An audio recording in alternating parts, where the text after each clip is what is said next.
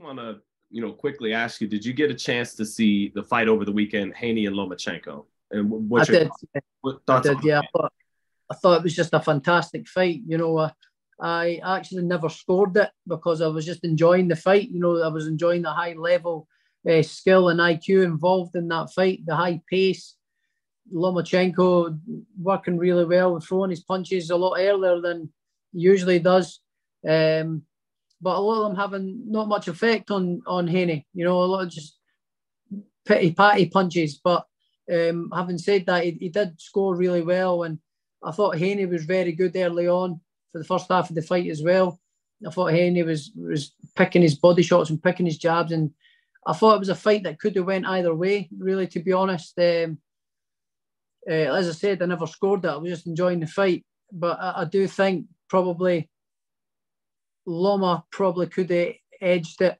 But also I can see an argument for Haney as well. But it was one that could have went either way. I'll need to sit back and watch it again and sit and score it. But on initial thoughts, I thought Loma probably just nicked it. But I can have an argument for Haney as well. Appreciate you talking about it, because I know a fighter like you, all you're thinking about is Teofimo Lopez, June 10th. But there was a time you and Devin Haney shared a common trainer with Ben Davison.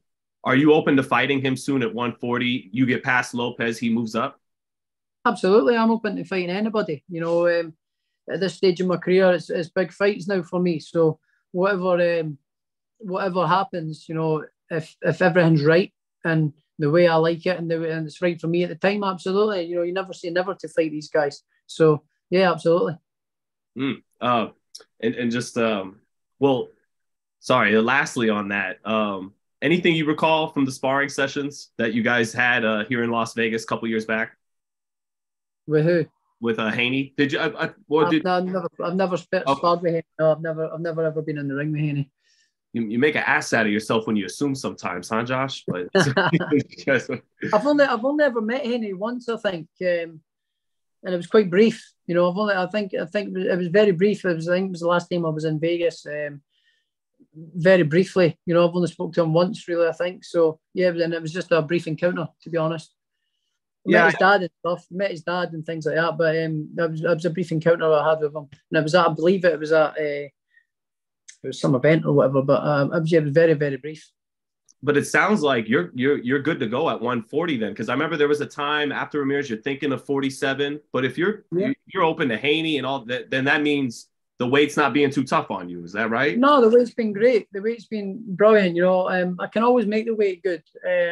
Just for the last one, I was switched off a little bit of complacency crept in. I never saw the inside of a boxing gym for a few months. I was just out eating good food, drinking a little bit too much, and enjoying myself and enjoying the victory.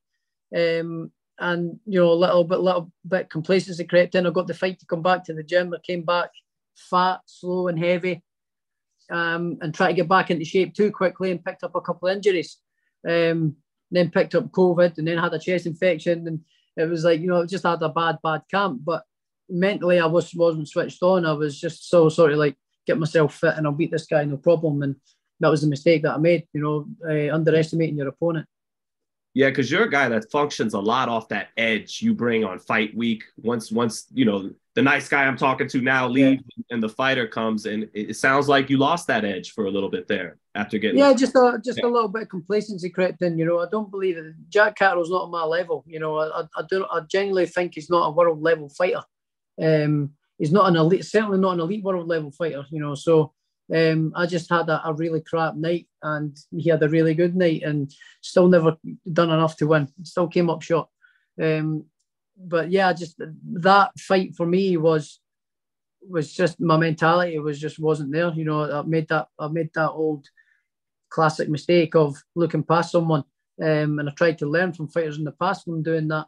But you're only human, and having had the success I've had in such a short period of time, you do tend to enjoy it and lose a little bit of sight, and that's the mistake that I made. So I'll not be doing that again.